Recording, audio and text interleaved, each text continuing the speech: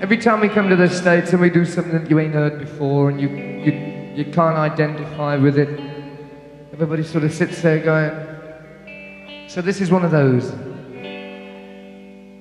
This is off the new album, and all being well, we should have it out before the night starts drawing in, because it's like a summary album, really. And this is one of the songs from it. It's called Dancing Days. All right, ladies and gentlemen, boys and girls, this is episode 21 of Zepp Fan, the Led Zeppelin podcast, where you guessed it, we are a podcast dedicated to Led Zeppelin. Our guest today has seen Led Zeppelin in concert more than a few times. He attended several of the iconic LA Forum shows. He was at the famous Bonzo's birthday party in 1973. He witnessed all the LA Forum shows in 1975. And in 1977, he saw the incredible Listen to This, Eddie and the infamous For Badge Holders Only shows. In total, he has seen Led Zeppelin in concert 14 times. His username on ledzeppelin.com is Strider. Please welcome to the Zepp Fan podcast, Sean Hathwell. So, Sean, let's dive into your shows. From my understanding, it sounds like you were 10 when you saw your first shows. Well, 72 was it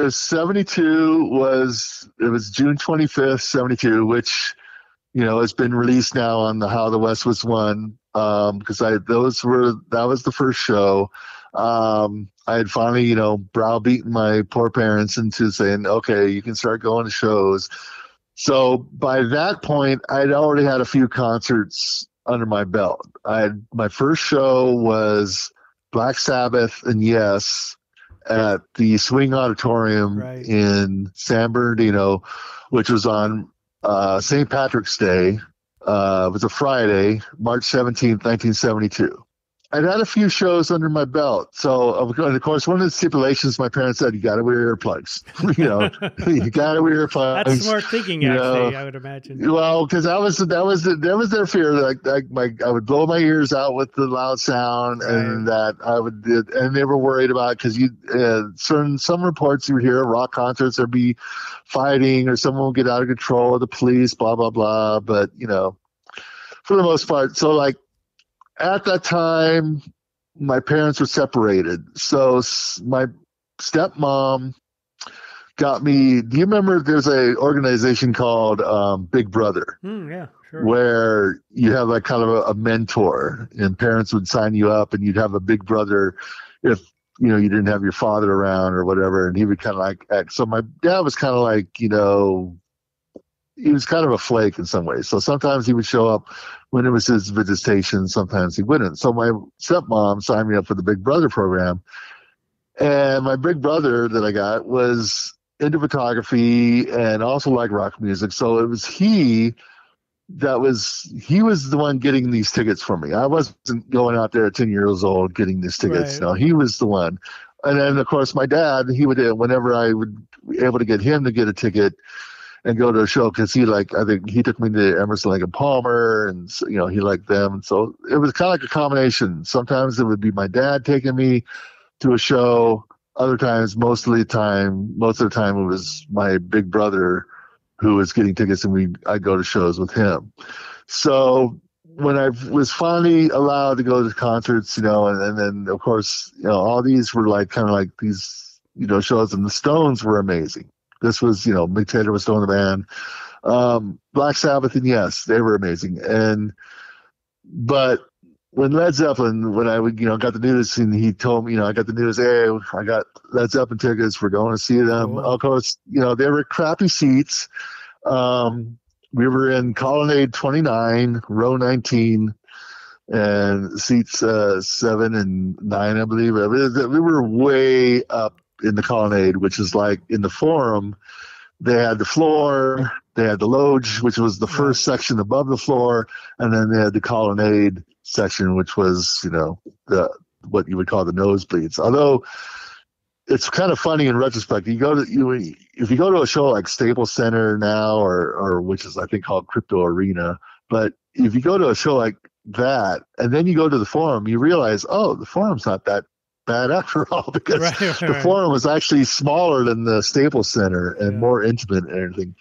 But at that early juncture, I had already come to realize that it's like, what is a concert? Okay, it's like certain bands treat concerts in different ways. Now, some bands would just go out and they just play their songs exactly the way they are on record. Right.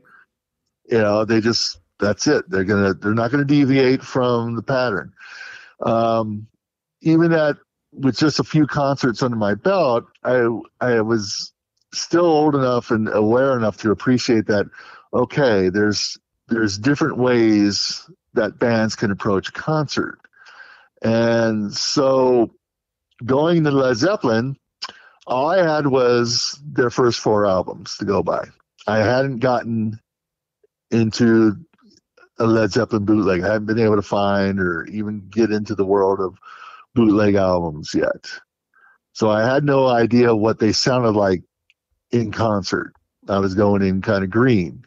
So I don't know, are they going to sound like the record? Are they going to, you would hear things in certain articles, but again, there wasn't enough an archival base, so to speak, where I had enough concert reviews to go by, either in the local LA Times or in the magazines, because most of the articles that I had read up to that point just focused on the reviews of their albums, not so much their concerts. So I didn't really have much in the way to go by of what a Led Zeppelin concert was going to entail. So I just remember, thinking, okay, I hope I hear this song. Like you go to a concert, you want to hear this song. Like I knew I wanted to hear most of Led Zeppelin 4. I wanted to hear Days Confused. I wanted to hear How Many More Times. I wanted to hear all of side 2 of Led Zeppelin 3 or whatever, so I had certain songs in my mind that I hope they play this song. And I kind of figured, they're going to be loud, because that was usually the first adjective whenever you talk to someone about Led Zeppelin in concert. It was like, oh, they're loud, and even the critics, they would complain about, they're loud, which I just remember being that just kind of like, I'm finally getting to see them, because again, given the period of the time, you just never knew when you were going to wake up and some rock star was going to be dead of an overdose or an accident or something like that. So the fact that school was out, it's summer, and I'm going to see Led Zeppelin, and it was just like, okay, and there's no opening band. This is, I think, probably the first concert that I was going to where there was no opening act, which was, wow, no opening band. That's how that was kind of, okay, cool. No opening act. And it was also because all the previous shows I had seen up to that point, Black Sabbath was at Swing Auditorium. King Crimson was at Santa Monica Civic. The Stones was at the Palladium in Long Beach Arena. I might have seen one of those, but every show I had seen up to this point had taken place elsewhere. So cool. Not only was this my first Led Zeppelin concert, it would be my first time going to see a concert at the Forum. Oh, very cool. The Inglewood Forum. There was a buzz about that building, even apart from rock concerts. It was where you heard the Lakers play. It was where sporting events happened. So, and when you would drive up, so I was living in Costa Mesa at the time, and so you drive up the 405.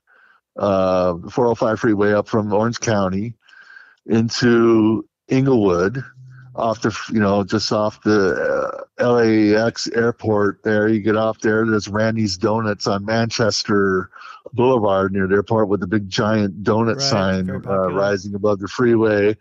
And you take Manchester all the way down to Prairie, and that's where the Forum is, right on the corner there of Prairie and Manchester.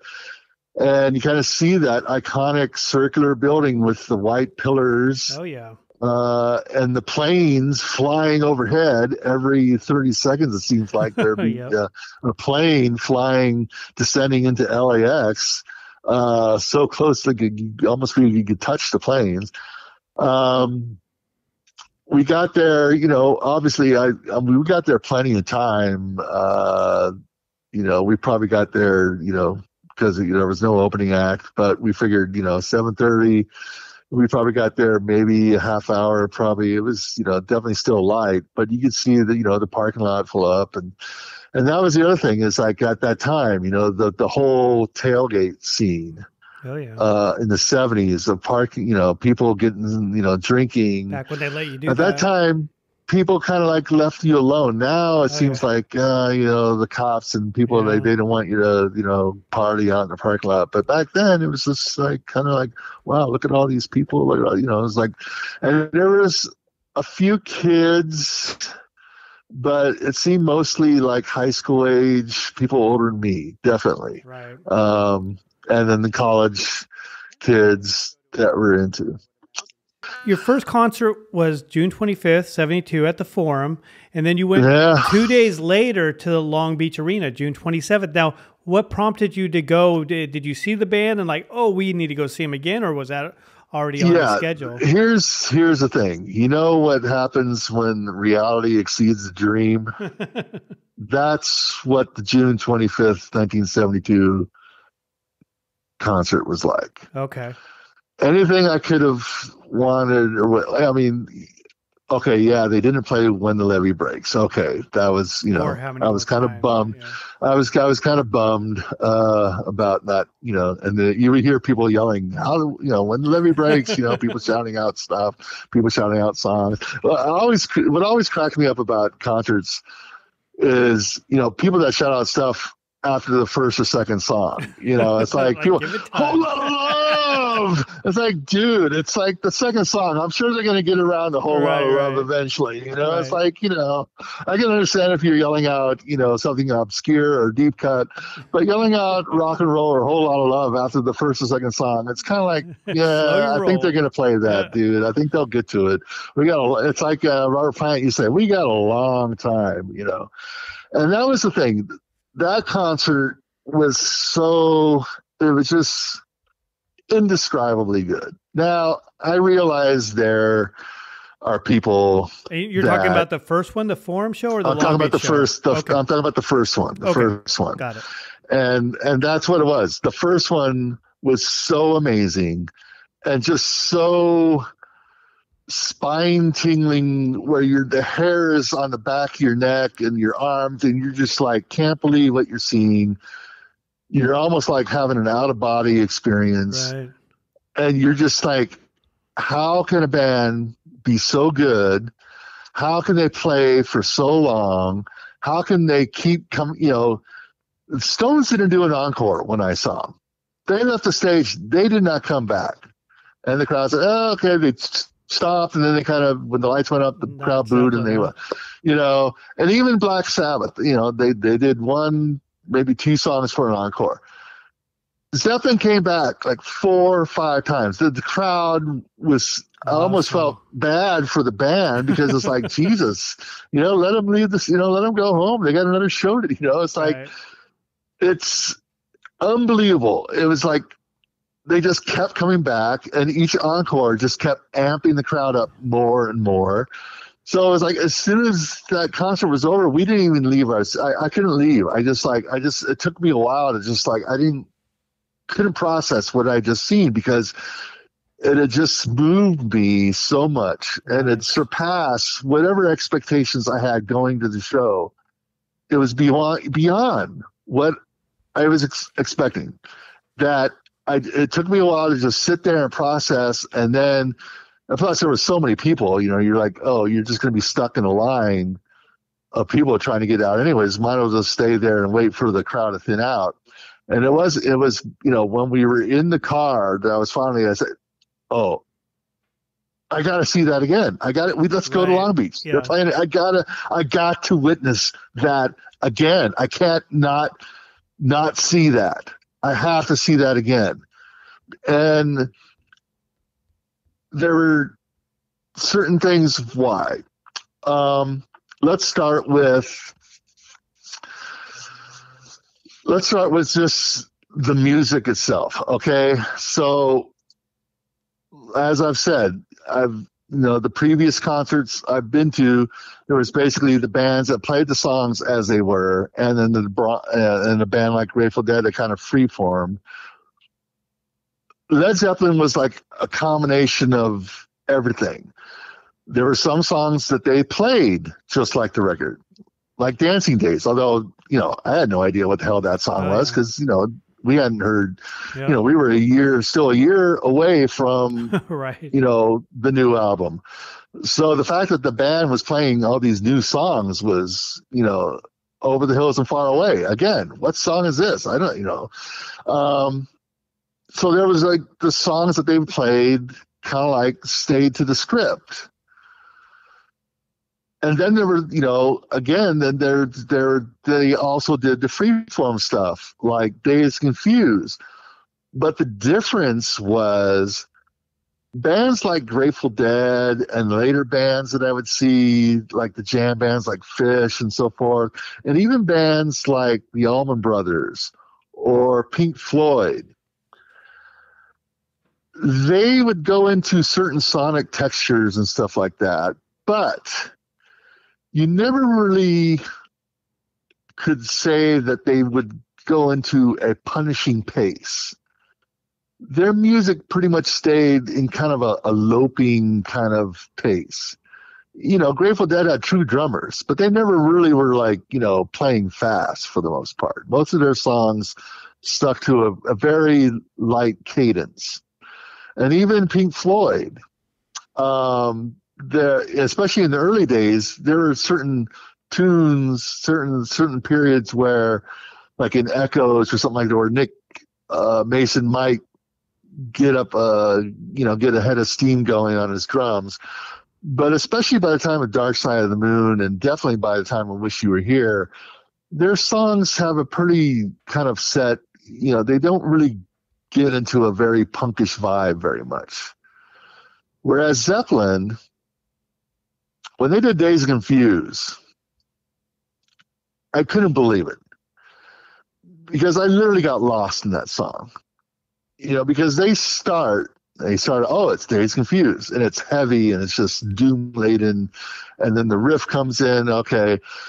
But by the time of the violin bow thing and just all that freeform, and then they're going into the second, the fast part of the solo, and then they're going into the funky, it's just going on and on. And you think, and you lose track of time. You think, right. Oh, are they still in digs? And then they come back in after 20 minutes or so. They come back into the verse, and you're like, oh, this is still Dazed and Confused. Right, you're right, thinking, oh, have they gone into something entirely different? It's like they've taken you on this weird journey into outer space, and then they've circled back again into orbit, and then they finish off with another crazy, solo with the wild. It was just like 30 minutes where you just like, and then just the pace, because while Jimmy's soloing, Bonham and Jones are feverishly, playing that, and that was the other thing, is that the sound of Led Zeppelin in concert was a physical entity of itself, because yes, it was loud, but one of the unique aspects of seeing Led Zeppelin in concert was that Bonham's drums came through better than just about any other band I ever saw in concert. Cool. And you literally felt it in your gut, and sometimes later, in 72, of course, they had the drone. They had that opening weird drone before the band kicked into immigrant song. Mm-hmm. But other times they would come up and, there was no opening tape. It was just the band would come on and they would kind of tune it up. And so Bonham would like hit that kick drum. And it's like, as soon as he did, you'd hear that wave, that sonic wave would just punch you in the chest. Right, You go, oh yeah, here we go. It's a good thing I brought my earplugs.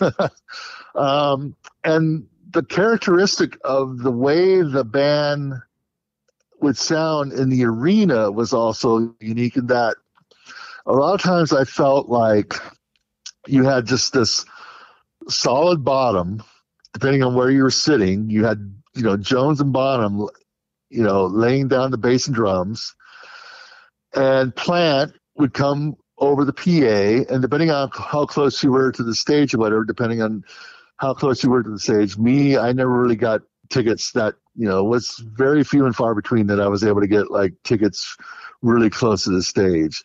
Most of the time I was up in the loge or the colonnade or further back in the floor. So you basically got, Plant's voice coming from the PA, and you got most of the sound coming there. You get some stage, but everything seemed to be like coming at you. And then it was like Jimmy's guitar would just kind of like ride over every other sound. And sometimes he would, have the sound guy, he would like kind of crossfade it where like he would shift it to the left or right if he was doing his, echo thing during Days Confused or whatever. But it was just it was almost like you would hear the band coming straight at you, but also kind of like swirling around you. Jimmy's guitar would like sometimes feel like it was strafing your head, like, machine gun bullets, coming from an airplane. It just had that kind of, that's how I felt, like, at least back then. I felt like, oh my God, Jimmy's like, like he's shooting a machine gun. He's just strafing the crowd with bullets and, fusillade of notes, rapid, it was kind of just the impression I got at a young age. Cool. So the physicalness of the sound, but the other thing that was physical about the band was watching them play, watching Jimmy cavorting around the stage and the way he attacked his guitar. I mean, I think only Pete Townsend really attacked his guitar with as much force as Jimmy. And watching Bonham just take no prisoners. It's just the way he hit and how hard. And then you're thinking 2 hours into the show, and then he's got to do a half-hour drum solo. And then they're doing a half hour of Whole Lot of Love, and they're careening from song to song, and they're, Jimmy's leading, and it's almost like a whiplash pace. And it's just the physical. I remember thinking, how are his fingers not falling off? How is Bonham not just falling over dead? Watching them exert this physical effort just to play these notes and everything. And then that was just the overall physicalness of Led Zeppelin. Not just the force of the sound coming out of the speakers and the PA and the sound that was hitting you in the gut and scraping your head, but just the effort, some sweat, kind of presence that they toil had, they put into playing those notes, how hard they had to work. I get so mad. Well, I mean, it's, I'm an adult now. It seems so silly to say I get so mad. But especially back then, you would read, reports in Rolling Stone, or you'd see reviews, or you'd see people, and they would call Led Zeppelin a lazy band. It's like, are you nuts? I mean, no. There's many things you could call Led Zeppelin. Lazy was not one of them. Yeah. I mean, it took an amount of stamina, and considering that they weren't exactly, other than Bonham, they're pretty frail looking guys. I mean, Jimmy Page, when you look at Jimmy, it's like, how is he holding? And he's not playing like light Strats. Right. He's playing like Les Paul, solid body guitars, and the double neck guitar. I mean, it's like, so that, and especially, I'm 10 years old. I'm just sitting there watching that whole show with my jaw on the floor. I'm thinking, oh God. I mean, it's like, and every song was just like, there were songs that and it's like, yes, there are songs that you want to sound like the record. And for like Heartbreakers sounded pretty much like the record to me. Immigrant Song sounded amazing. Unfortunately, I got to see, my first show, I got to see him just before Plant ruined his voice. Right. I got to see him just when he still had enough left that he had some range. And it's funny, like, you could probably go and do a nitpick thing and go over the 1972 show and say, oh yeah, they flubbed this note here. Right. I did, and I did notice that I believe they did flub, like, I think it was "That's the Way." I think they might have like Plant missed a verse or something. Or they flubbed some segue, and because was enough of a fan where I had memorized a lot of the lyrics of the songs up to that point, so I kind of knew, oh, that lyric it's different, or he changed, like Black Dog. He totally screwed up Black Dog. Yeah. Well, he's always, in 72 and 71, he did a little bit different lyrics as well. Yeah, the whole Jelly Roll bit, so Jelly Roll, what, Right. And of course, Dave's confused. He was like kind of like long, he just didn't really, but didn't care about the lyric, But that, this again, that's hindsight. But yeah, so for the most part, it was just like one of just like, oh my God, I expected this. And I got it, but I got so much. I mean, I hadn't seen, they played nearly 4 hours. Right. No break, no intermission, sweat flying everywhere, the crowd going ape shit, and then that was the other thing, the Zeppelin crowd was, you could say there were some unruly types. Where I was sitting, I was kind of far away from, whatever fights were going on, because, you got some people's got their, wrong ticket. They're sitting in someone's seat, and there's someone throwing cherry bombs, and there's firecrackers going off everywhere. And, there's a mushroom cloud of, marijuana smoke, and frisbees are flying around, and, people are bringing instruments. They're bringing kazoos to play along with the band, or tambourines. It was, because we're still in the period of like, there's still kind of the sway of the hippies. Right. In 72. The hippies hadn't quite disappeared yet. So there was still this notion of like, hey, let's go to a show and let's bring instruments and we're going to be one with the band, and, let's, just kind of like, okay, we're still kind of at the tail end of that. All right. The glam period hadn't quite kind of taken over yet to the extent it would in like 1973. All right. Well, that's a good segue. So those are your two shows in 72. So we have LA Forum, June 25th, June 27th. 27th was Long Beach Arena, which is a little smaller place. It's a smaller venue, a little echoey, maybe slightly better sound for the most part than the Forum as far as acoustically, depending on where you're sitting. It's about 14,000 at the Long Beach Arena, whereas the Forum is like around 18,000. So, but again, it was just one of those things where, I said, I want to see Zeppelin again. Let's go. Can we go to Long Beach? And so my big brother, he was managed. He got tickets, which $5-6 a pop, which in today's inflation would be around $46 or so. So it's like, imagine seeing a band that you like for $46-50 today. That's about what it was. Yeah, I mean, you're not going to see. I don't think you can see a band less than $100 these days. No. But so that's how that happened. He was willing to fork over for the money for the Long Beach show. And again, it was more of the same, different and shorter. Obviously, not as many encores. But again, it was just the thrill. The thrill of them playing that set list, hearing Stairway live and hearing the solo done differently. The thrill of them doing an acoustic song, and the whole set, the acoustic set. They stylistically covered so much ground. And it was just a 4-piece on top of that. That the range of music that you would hear during their concerts. So that was the other thing that impressed me about Led Zeppelin, was just the sheer diversity of music. But it was all filtered through that Led Zeppelin prism, so that no matter what the roots were, no matter what diversity you were hearing, it all came through as Led Zeppelin. Right. And I think 1972 was interesting because they did the acoustic and it was the last of the medleys too. 73, they It was the last of the medleys. Everything. Although 73, they still kind of did a few medleys in 73. But yeah, nothing 72 like the 72. But nothing like the 72 where you're hearing, Elvis Presley and the old blues stuff.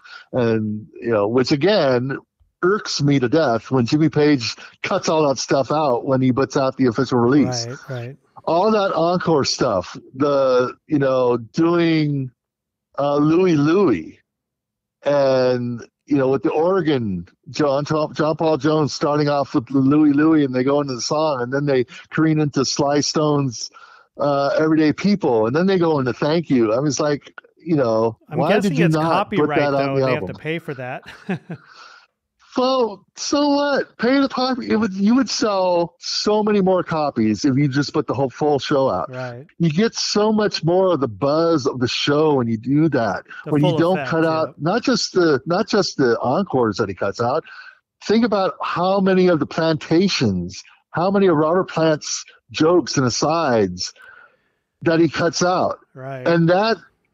And part of the problem with that for me is that it feeds into one of the threads of criticism that Rolling Stone and other people like to throw at Led Zeppelin in the 70s, was that Led Zeppelin was just this inhuman behemoth of a band. They were just like too big and too impersonal. Their shows were like Nazi rallies and blah, blah, blah.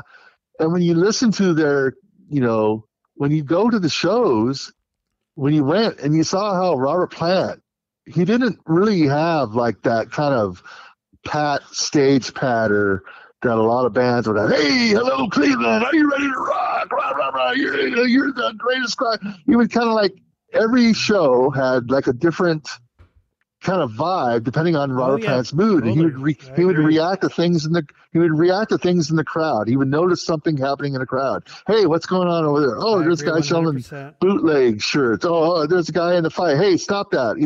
Hey, stop throwing firecrackers. But he would like talk to the crowd, not scream at the crowd. He would talk to you like you were all sitting in a room and he was playing for you.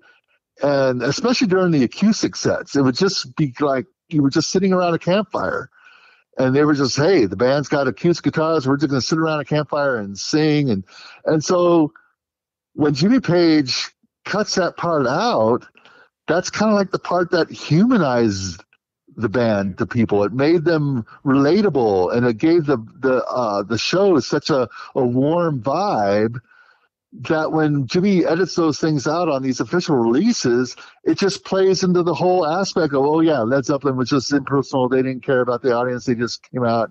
And I just feel it just really would help the reputation of the non-fans of the band, people that aren't fans or are just kind of casual fans, and they get their information about Led Zeppelin from Rolling Stone or these YouTube comments that people say, oh, the band, it would just help, I think, improve the band's status as a concert act if people could see what they were like, warts and all. Okay, so they flub a note here and there. Or if Plant makes an off-color joke, big deal. I mean, and that's part and parcel, I think, why the band, Peter Grant and Jimmy, maybe weren't as diligent as other bands in recording their concerts, is that they felt we're going in.